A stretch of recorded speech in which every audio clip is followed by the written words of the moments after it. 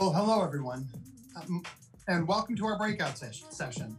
My name is State Representative Brian Sims from Pennsylvania, and today's breakout session focuses on the growing power that the LGBTQ community has in state legislatures. There's no question about it that in state legislatures that are either Democratic or progressive leaning, we are seeing LGBTQ bills flourish. But similarly, in those state legislatures like my own, where we're hostile to LGBTQ rights, what we've seen is a continual opposition to equality. We've got a really exciting panel today made up of senators and state representatives that I'm going to be introducing. But before that, we have a video from our sponsors at Union Pacific.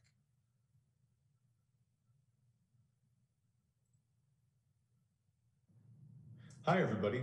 My name is David Black, and I work at Union Pacific Railroad in Omaha, Nebraska.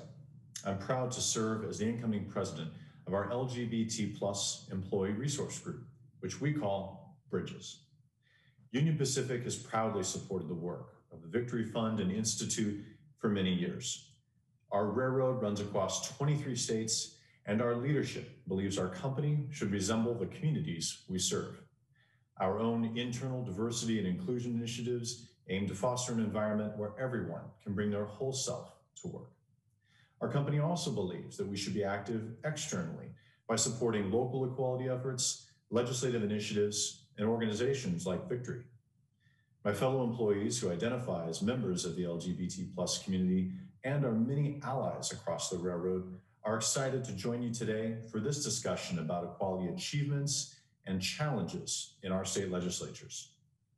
Thank you for participating in the International LGBT Leaders Conference 2020, for your support of the Victory Fund and Institute, and for supporting each other. Please continue to stay safe and healthy. Enjoy this session and the balance of this outstanding conference. Thank you.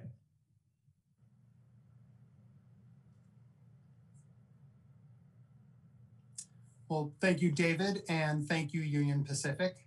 So the title of our plenary is Power in State Legislatures, and I'm excited to be joined by four powerful individuals, three that are already in state legislatures and one that was just recently elected. I'm going to introduce them all and then give them an opportunity to say a couple of words and introduce themselves. We are joined today by Senator-elect Jabari Brisport from New York. We're joined by Senator Floyd from Oklahoma, Senator Dallas Harris from Nevada, and my good friend and colleague, State Representative Sam Park from Georgia. Sam, we're going to start with you. Why don't you say hello? Sure. So, hi, everyone. I'm happy to be here with this great panel of LGBTQ leaders. My name is Sam Park, first openly gay man elected to the Georgia State Legislature. And on the theme of growing our power, I'm happy to report that we've added or elected two new LGBTQ leaders who have broken barriers. Senator-elect Kim Jackson, who will be the first openly LGBTQ senator in the Georgia State Legislature, and Marvin Lim, Representative Marvin Lim, will be the first Filipino ever elected to the Georgia General Assembly. And so Georgia is continuing to slowly but surely make progress and move in the right direction. Again, happy to be here with everyone, and I look forward to a fantastic conversation.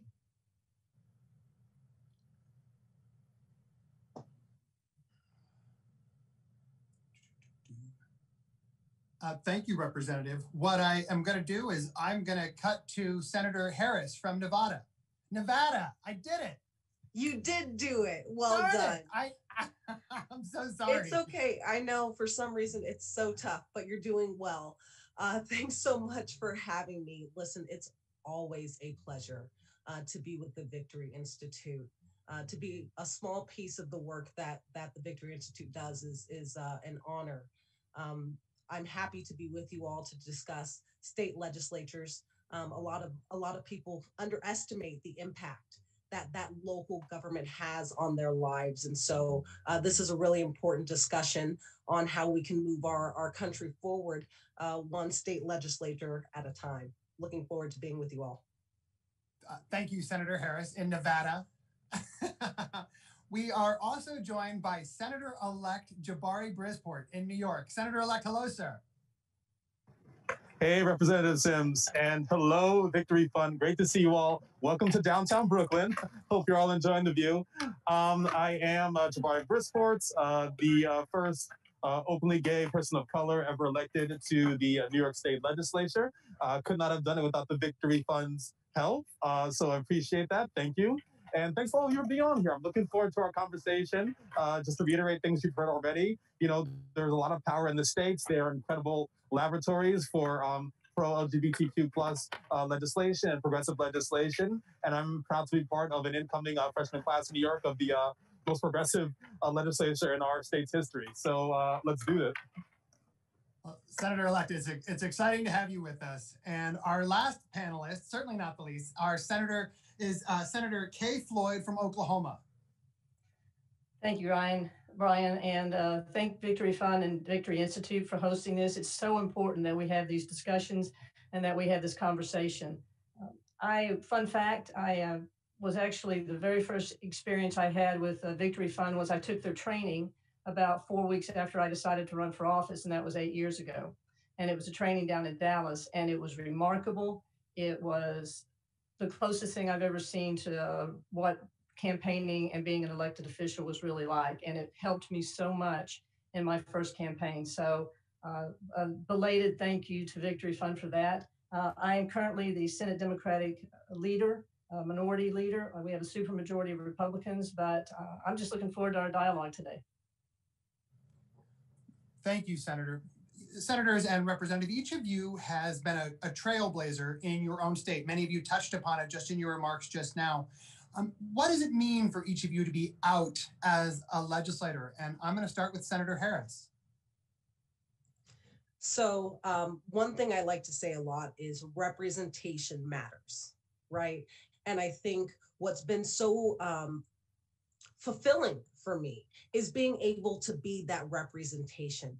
Anytime a young child who possibly looks like me or someone who's struggling with their identity or their sexuality, if they can see someone in positions of power, it makes them understand and get comfortable with the idea that they too belong, that they too can be in those positions. And so for me, it's really an opportunity just to be there and to show my face in hopes that that in itself can lead to great change in the next group of leaders. I'm sure that the people who are coming up behind us are going to do so much more than we can ever do. And so I like to look back down that ladder every time you come up and be able to pull some people up. That's what's great for me, representation. I'll just say this as well. I'm fortunate enough to not be a first. I am actually the second openly gay African-American female in the state Senate in Nevada. And that is a tremendous thing to be able to say, right? What a privilege for me, I feel, to not be a first. So let me just give a shout out to Senator Pat Spearman. We serve together currently. She's the first African-American openly gay female in the state Senate. And so that for me paved the way for people like myself, and I'm hoping I can pave the way for others. What a wonderful way of reflecting on why, or one of the many reasons that it does matter so much to have out people in office. Representative Park, you had an opportunity to both interact with and mentor a number of out people in politics. What has it meant for you to be out in the Georgia House of Representatives? Yeah, so I mean, I think there's two components, at least from my perspective. One is to break barriers and to demonstrate to not just your colleagues, but the communities that you represent and that you're a part of, that there's nothing that you can't do. And that when all is said and done, you can serve your community, you can serve the state that you love, that you care about with integrity. You can be honest about who you are, not just with your colleagues, but again, with your entire state. And especially when, for those who have intersectional backgrounds, it also breaks barriers within a community. So for example, within the Korean American community, within other Asian American communities that tend to be socially conservative, being an out and openly gay Asian American legislator sends a signal to them that in this country, what matters more than your race, your ethnicity, your sexual orientation is the content of your character and how well you are able to lead. And so I think being out, being honest, and being able to break barriers is a key element. But of course, the other component to that, as Senator Harris had mentioned, is paving the way for others. I'm so incredibly honored and proud that, after I was elected, we saw Matthew Wilson elected in 2018. And 2 years later, again, we saw Marvin Lim, the second Asian American Democrat elected to the Georgia State Legislature. And again, that's just incredibly exciting and happy to be a part of that change from the perspective of Georgia, but also, of course, from our historic perspective as LGBTQ elected officials. I think it's always important to recognize that we are where we are because we stand on the shoulders of those who paved the way for us, who took a lot of the hits, especially when LGBTQ legislators were not as accepted. And I think in that fashion, and to honor their service and their sacrifice, we need to do everything that within our own power to help pave the way for the next generation. Well, Senator Floyd, to Representative Park's point, especially about intersectionality, which is critically important that we recognize, you have served both as an out senator, but also as a woman in the Oklahoma State Senate. What has it been like for you serving, or what does it mean for you to serve as an out legislator? When I first ran, it was for the House of Representatives, and the current representative we had in the seat at the time was the first openly gay man to ever run and be elected in Oklahoma, Al McCaffrey. So when Al went to the Senate and the House seat opened up and I decided to run, Al was tremendously supportive of that. But because it's such a progressive district, when I was campaigning, it was as though it wasn't even an issue. So I thought, well, maybe I just have an unusual district. Maybe people in Oklahoma are becoming more progressive. But the first 2 years when I was in the House, you could tell that there were people that were uncomfortable. Some of them uncomfortable because I was the first woman, the first lesbian ever elected. But some of them were uncomfortable simply because I was just a woman. So sometimes, Representative, it's difficult to know exactly what's making them uncomfortable. But I will tell you one thing that I did notice once I was elected. I started getting groups that would come up and ask me to speak to them. And it would be a lot of times young people who were forming LGBTQ support groups in their schools, their high schools, and some of their colleges. And they would come up and it was as though they just wanted to see somebody in a position that was like them. They wanted to see somebody who was governing, who they could relate to and go, well, she's like me. She's gay like me. And I think that's when I started to realize how critical it was that I was there. Just to listen to their questions and just to see them so relieved that they weren't alone and that there were adults and there were people in authority that were like them. So it's been an incredible experience for me. And I don't know if I've given those young people that have come up to the Capitol or the groups that I've visited, if I've given them anything, but they have definitely given me a lot. Well, Senator-elect Brisport, I imagine that actually sounds very familiar to you, even though you haven't yet been sworn in. One of the things that's so exciting about you as a candidate is your sort of vibrant heritage and how present it is and who you are and how you lead and the things that you fight for and care about. So I'm not going to ask you what it's like for you to be an out legislator. What do you think being out as a legislator will bring to the job that you're about to get to do? Thanks, Rep. Sims. I'm going to repeat something that Senator Harris said, which is that the representation, really matters. And it's a lot like, Harvey Milk said, it's, when you come out, you also make it easier for others to come out of the closet as well. And I want to share a story with everyone of actually my first interaction with the New York State Legislature about 11 years ago was actually fighting for LGBTQ rights. I was heavily lobbying them as somebody fresh out of college to pass same-sex marriage, and calling my legislator, reaching out to my friends, getting them to call their state legislators. And the law did not pass. And I remember being young and thinking, wow, y'all really suck. Why would you treat, queer people like this, like second-class citizens, to vote no on same-sex marriage? And I really felt like I was not seen or represented as a person by my legislators. It passed 2 years later, and fast forward to now 2020, where I'm entering this legislature as the first openly gay person of color. I want to talk about a time where I helped somebody else feel seen, because I'm also a public school teacher, and I'm teaching for a few more months before I take office in January. I guess a few more weeks at this point. But one of my former students, I teach middle school. One of my sixth graders, they're in 8th grade now. They came up to me a few weeks ago and let me know that they saw that they read about me and read about some of our policies for LGBTQ rights, and it really spoke to them because they had recently realized they were non-binary, and they were so grateful to know that somebody was advocating for them, and I think that's really important, especially in Black culture in Central Brooklyn, in communities like mine, that people feel seen, because it's often true that they have not been, and I get to do that for people, which is exciting.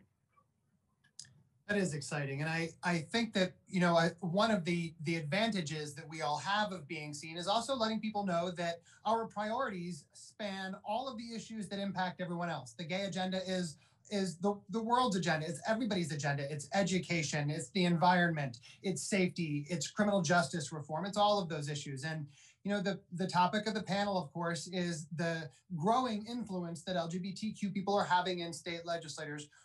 Jabari, what are going to be some of your priorities that you're going to go right into in the beginning of 2021? So in New York, when you hear like the queer agenda, the immediate things that people start talking about are things like decriminalizing sex work because of the way that trans women often get targeted by police for it. And also repealing something in New York known as the Walking While Trans ban. That's the colloquial name for it, but it's an anti-loitering bill that police use to predominantly target just trans women of color late at night. So there's those, but then also just going back to something you said, Rev Sims, about it being expansive. We won because we focus on very bold universal policies, saying we want to have housing for all, ensuring everyone could have a roof over their head, fighting for healthcare for all, and fighting for a single-payer system in New York, fully funding education. These are all things that translate to queer people, whether, queer people also need homes and doctors and, and the funding for their kids, or if they are, our kid need to, go to school in a building that is well funded. So it's important to me that we like you said, Tim, that we tie it all together, because truly, whenever we're fighting for everyone, we're also fighting for queer people. Well, thank you, Senator-elect. As you're running through that list, I'm watching all of the other panelists nod their heads. Representative Park, what's your agenda like for 2021? I got a comprehensive legislative agenda. I like the word comprehensive, but, of course, being a member of the minority, whether or not, it moves forward, that's, we have to wait and see. Of course, operating in a minority or as a member of the minority, oftentimes in order for me to make progress on the bills that I care about, I have to find a Republican sponsor. All of that to say, I think, especially in Georgia, that has one of the highest uninsured rates in the country, trying to ensure access to health care is going to be, of course, will remain one of my first and foremost priorities. Medicaid Georgia is one of those states that has not expanded Medicaid, and we've suffered the consequences. Not only have we had rural hospitals continue to shut down, we have an HIV/AIDS epidemic that's comparable to third world countries, despite the fact that we are the home of the CDC. Along those lines, I'll be continuing my work on HIV decriminalization in the state. I co-sponsored legislation with a Republican chairwoman. We were able to pass it out of the House with an overwhelming majority of about 120 to 40, but we did run out of time to get it through the Senate. Hopefully that kind of bipartisan support for this important issue will remain. I have 3 bills already pre-drafted. Our legislative session begins in January of next year, but all 3 of them are focused on providing tax credits and subsidies to working families. First and foremost would be a state earned income tax credit. It's a piece of legislation I've introduced every single year I've been down there. And again, even though I'm a member of the minority, I think it's important to understand that as a legislator, we do and can influence the legislative process. So along those lines, Republicans have also introduced another state-earned income tax credit as well, and hopefully we'll see some progress on that.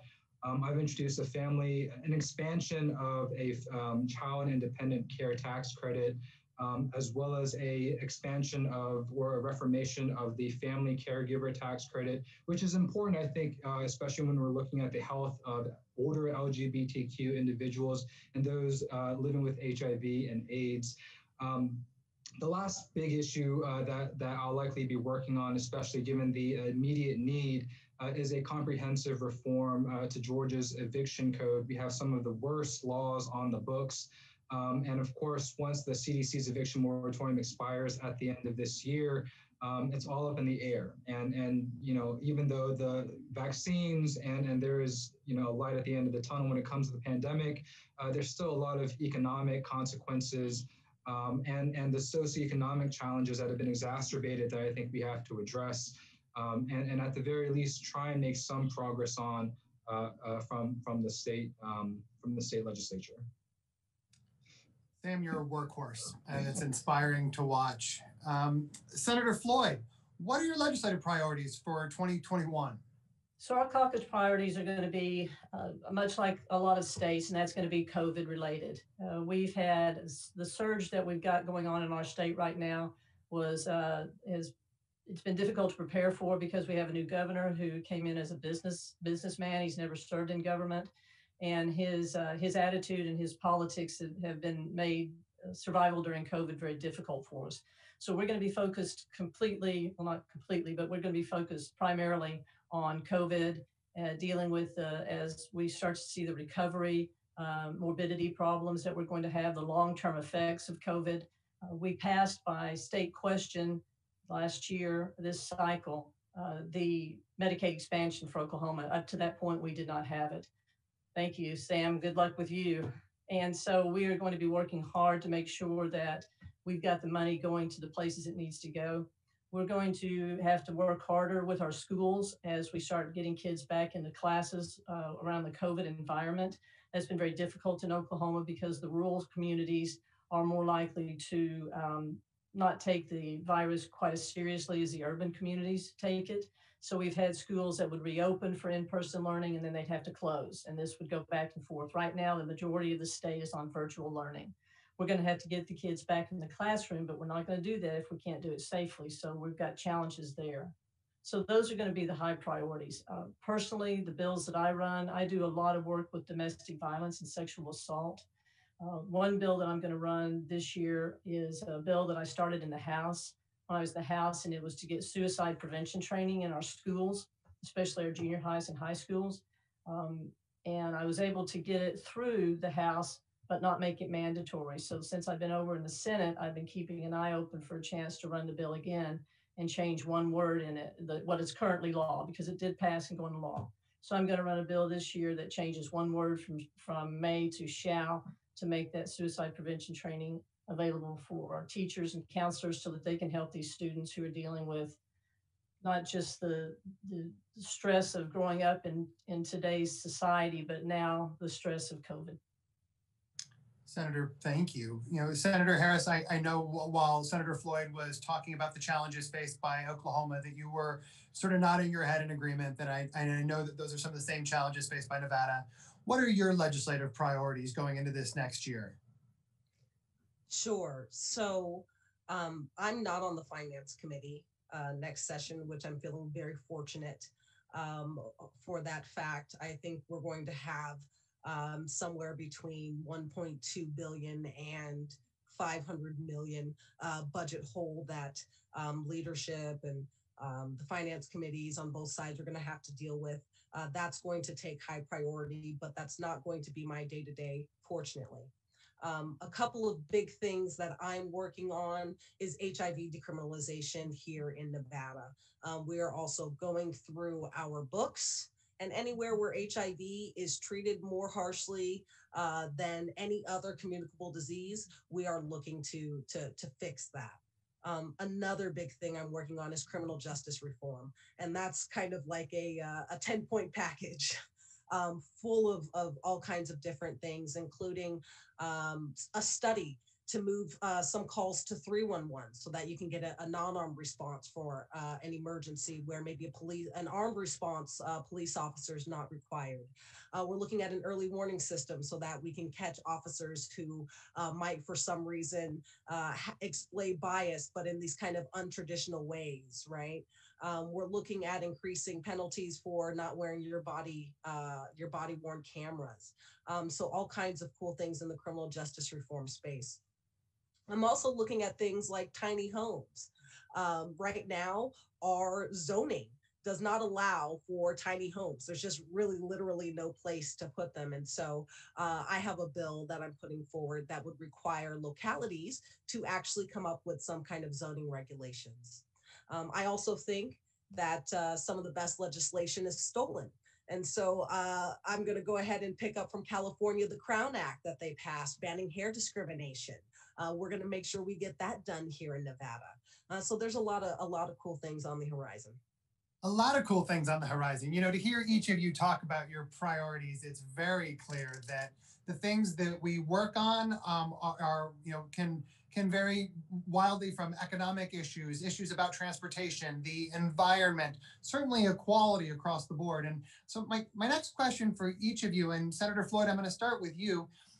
I think I kind of know the answer to this for a number of other out legislators, but I'm going to ask each of you to kind of dig back into your past and tell me what it was that drove you to first run for office. There are more people right now, more LGBTQ plus kids around the country right now looking at out LGBTQ plus leaders that might be inspired to do this one day. Senator Floyd, what inspired you to first run for office?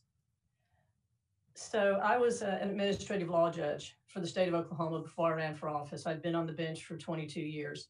And I had some friends who were legislators, and they would call every once in a while and say, will you come and talk to one of my colleagues, or will you come and talk to a committee about this legislation or that legislation? So it wasn't something that I had to do every week, but it was something I enjoyed doing. And toward the last 5 years or so before I ran for office, it seemed like the times I'd go up to talk to legislators, we had less and less attorneys in the legislature. And so the people that I was visiting with were less and less enthusiastic about the law and following it. Is that politically correct? So the last year before I decided to run, I had 3 experiences where I went up to the Capitol and sat down with different legislators, and they asked me to look at their bills, and I did, and then I gave them an opinion. And these were non-attorneys. And the last conversation I had with one of the legislators, when he said, is my bill unconstitutional? And I said, I believe it is. And he said, I don't care. So he went ahead and he ran the bill because he could, because by that point they had a supermajority and it passed. And of course, it was later found to be unconstitutional. But I thought about it, and the next time I was invited up to the Capitol, I declined. I said, I'm not going to go up and talk to people who don't want to hear what I have to say. And as I hung the phone up, visiting with my friend who I just told I was not going to come to the Capitol, I realized, I could do a better job than this. And so it really had absolutely nothing to do with being a lesbian or any specific issue that came up. It was simply that I felt the representation that we had up there just didn't care about the law.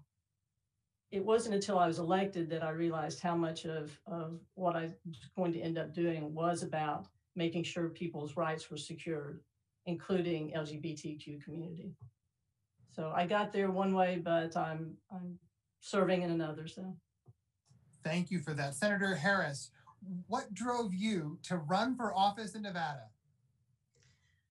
Well, I think I got tired of complaining, right? After a certain amount of time, and you can say, oh, there's not enough women, and there's not enough openly gay people, and they're all really, really old, like, why don't any of them understand the law? And then I look in the mirror and I'm like, oh, well, I'm a young Black gay woman who's a lawyer. Maybe I have something to contribute here. And after a certain point, you have to say, why not me, right? And take that plunge and step forward. I was fortunate enough to actually be appointed to the state legislature for my first kind of 2 years. I was actually just re-elected, elected, I guess, for my first time here this year. And so thank you so much. So I'm looking forward to being able to actually go to Carson City on the behest of my constituents. It's an honor, right? And so you just gotta take the plunge and stand up. Jabari, you are in the middle of doing this for the very first time. You just have broken a whole bunch of ground. Tell us, what was it that drove you to make the kind of change that you're about to go make? Thanks. So I live in Brooklyn, and the story of Brooklyn is the same story of the rest of New York City, is the same as every urban center across America, which is that a lot of our communities are undergoing rapid gentrification and an exacerbation of social inequities, where the rich are seemingly to get richer and richer while working class people struggle to get by. New York likes to pride itself on being this blue progressive state, and we're actually #1 in the country in terms of income inequality. We are in the midst of massive potential budget cuts to things like hospitals, to schools, to transportation, while the wealthiest people in the state have gotten billions of dollars richer in just this year alone during the pandemic. And in terms of why I got into this to begin with, is because you see that and you feel that. You see it when big glass towers are rising up in the neighborhood while others are being evicted because their rents are rising out of control. You see it when I go to teach in a school and my students cannot get their textbooks, right?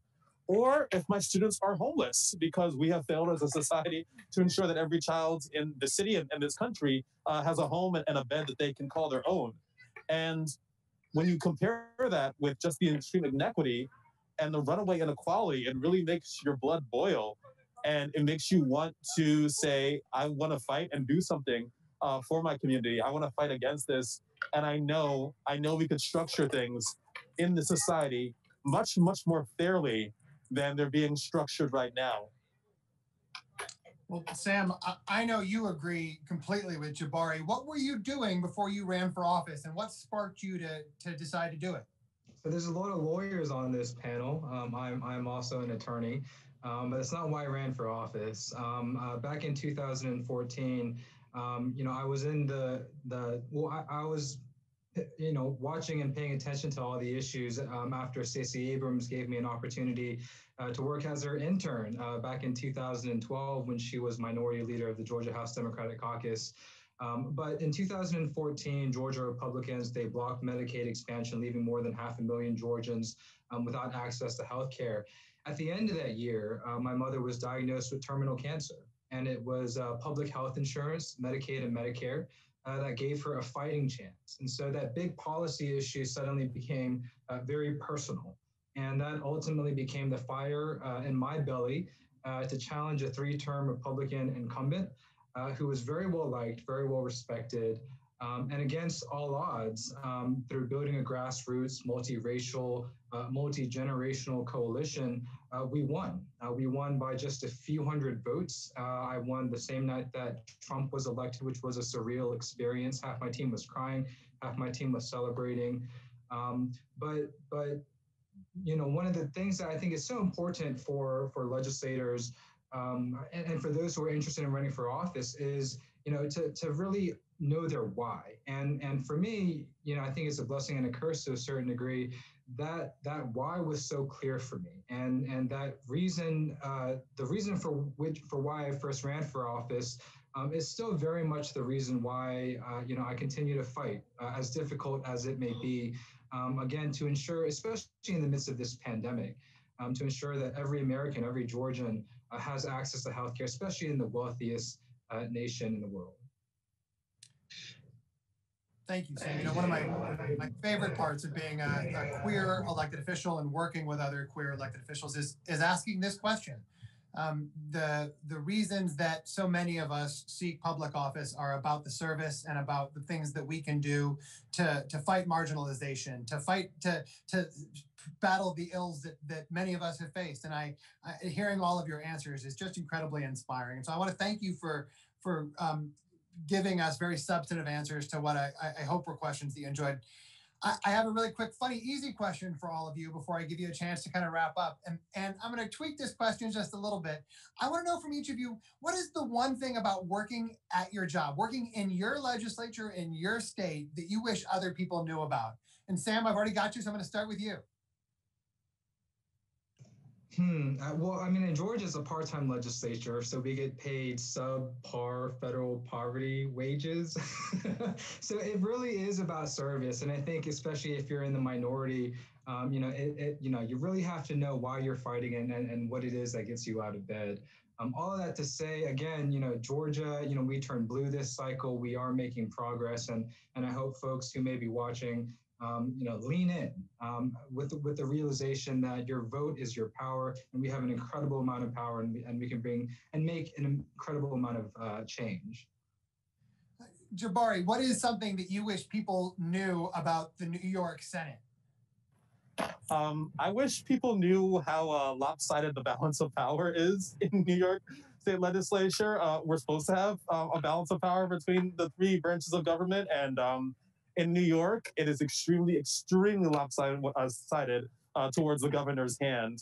And that is something we'll be working on, but a lot of things are made or broken by his decisions in ways that should not be.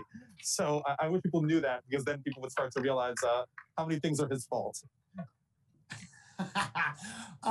Senator Harris, tell me something about being a senator in Nevada that you wish other people knew. Well, I'll get kind of technical and nerdy here. Please do. Yeah. Something I think people knew about legislation in general is that every new bill is not a new requirement, right? A new bill may actually be deleting something. A new bill may be amending one word from may to shall. And so the sheer number of bills that are passed really does not reflect on the thickness of the state's code, right? I often hear a lot of times, oh, they'll just pass more bills. I'm thinking to myself, well, sometimes, yeah, but we might be taking stuff out, right? That's one bill. So I wish people understood that a little bit more. Right, like you hear all the time, enforce the laws on the books. Well, what if a new law is about enforcing the laws on the books? Yeah, I hear that a lot too. Senator Floyd, I don't know much about being a senator in Oklahoma or about being a judge in Oklahoma. What's something that you wish people like me knew about the job?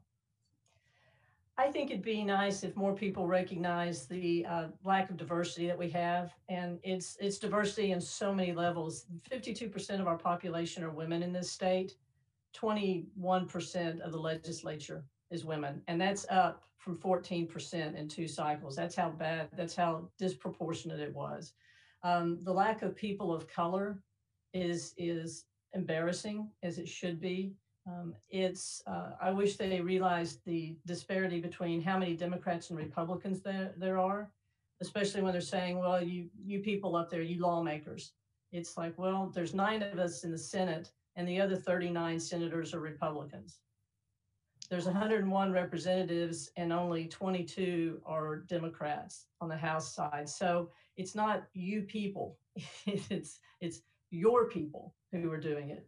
So I wish people had a better idea of how government really works in Oklahoma. We need to be teaching civics in elementary school, which we don't do anymore. And people just don't seem to understand how the system works. I think if they did, I think it would be very beneficial. People just don't seem to want to engage in government. And I think that's a shame. Well, I am grateful that the 4 of you chose to engage in government despite that. And I want to say thank you for joining us. Thank you to everybody that's joined us today for our panel. I'm going to give each of our panelists just an opportunity to wrap up, say some hopefully some words of encouragement. And I'm going to start with you, with Representative Park. All right. Well, the one thing that I always try and, let folks know is that if I can do it, you can do it. Um, you know, I never grew up wanting to be a politician. I never thought in my life that I would be where I am today, even a few years ago. But I cared. I allowed my desire to do good to lead me, and I am where I am today because of it. I have an opportunity to not only have broken barriers and to pave the way, but to influence the conversation when it comes to policy that affects, from economic issues to healthcare, to criminal justice related matters, to anything and everything that folks could possibly care about. And despite the fact that I am a member of the minority and one of 180 state legislators in Georgia, again, from where I sit, you can do an incredible amount. And so again, I want to encourage folks to lean in, as challenging and as disheartening as the process can be. If we allow cynicism to take over, then we lose. So lean in, fight hard, and bring about that change that you want to see. Thank you so much, Sam. Senator-elect Jabari Brisport, what do you have as some closing words for us? Yeah, thank you. I just want to say, well, thanks again, Rep. Sims, and thanks to the Victory Fund for making this space happen and inviting me, because I truly recognize that I stand like in between really two great historical moments. I recognize that I stand on the shoulders of incredible people who came before me, who made it possible for someone like me to run, who made it possible for a queer Black man to run for office and get elected, who forged a path when politics was much more hostile to people like me, when the world, it was just hostile to be a queer Black man on the street. Still is. But I'm excited that they did that, and I'm excited that I know as going in, I'm also forging a path forward for those who come after me. And in the same way that I stand on shoulders, my shoulders are getting ready for others to push the envelope even further than I do. So I know politics can get super dark sometimes, and there are some days that are super dark, but I really feel that there are some bright days ahead, and I'm excited to be just one link in this chain of something really incredible that I think is on the horizon. Well, Jabari, truly, congratulations again, and thank you for choosing public service on all of our behalf. Senator Floyd, the floor is yours. Thank you, Representative. I think that I am term limited. Everyone in Oklahoma is term limited to 12 years. I knew coming into this job that I would spend quite possibly, highly likely, my entire political career serving, and not just a minority, but a super minority. But I will tell you that the minority serves such an important service. We spend a lot of time just slowing down and trying to stop really bad stuff. And even in that environment, I still love my job. So I want to thank Victory Fund for all that they do for us, the Victory Institute for all of the support that they give us, because some of us in these states don't get support from very many places. So I'm very grateful for that. But I'll leave you all with this. I love what I do. And I was more frustrated as a voter than I have ever been as an elected official. Well, I think that's a very common sentiment, and I thank you for sharing it. Senator Harris, you have the last word. Well, no pressure. To my colleagues on the panel, I just want to say, keep up the good fight. We're all in this together. Thank you all so much for what you're doing. And we're all stronger together. To the people who are listening to the panel, thanks so much for joining us. The message I'd like to give is that the fight doesn't stop at the ballot box. We're used to ginning up all this excitement to get the people we care about elected. I'll let you know that there is so much more work to be done in order to actually get the changes that I think we all want passed.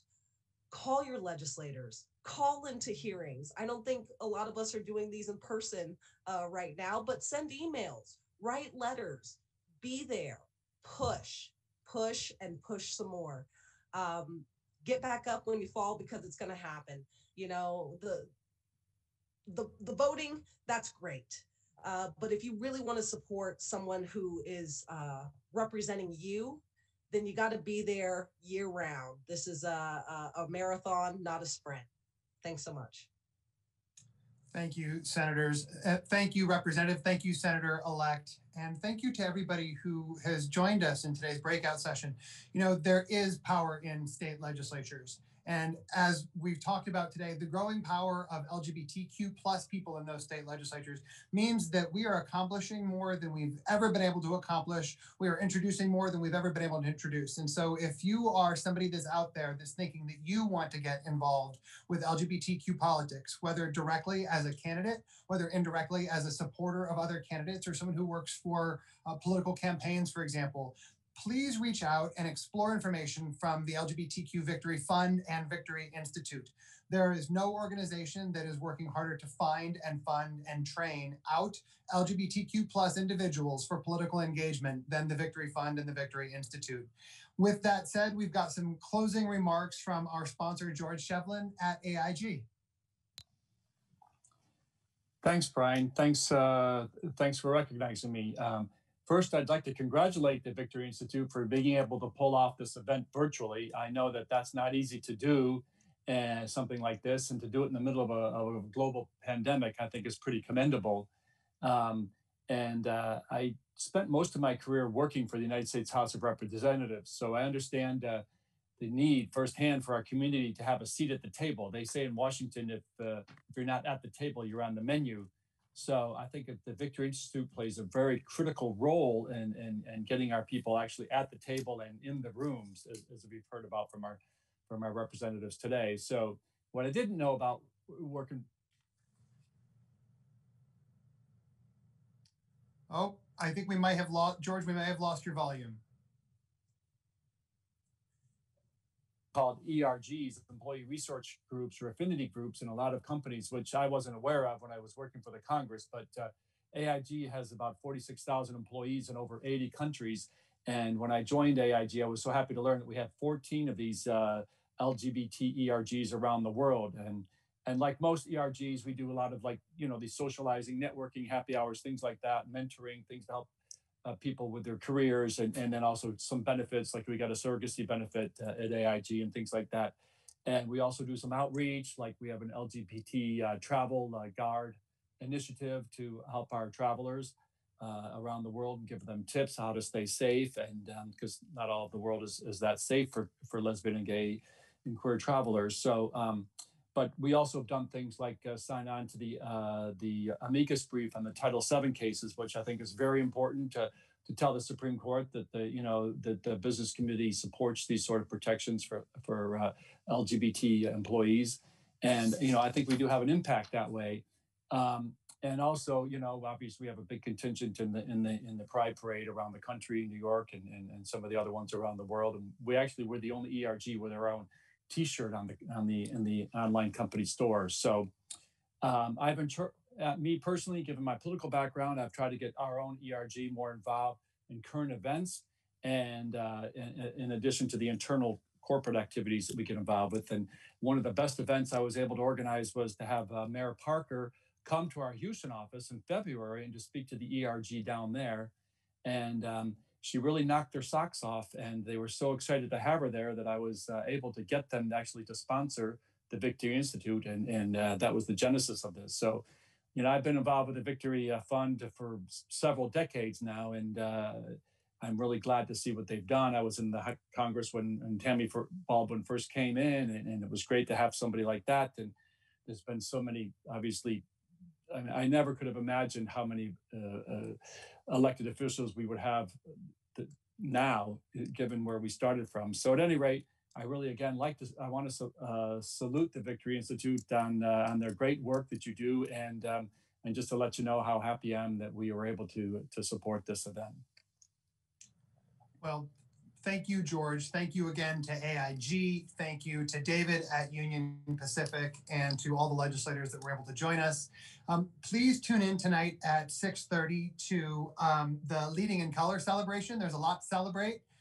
You can join us at, of course, the link that led you here at the International LGBT Leaders Conference.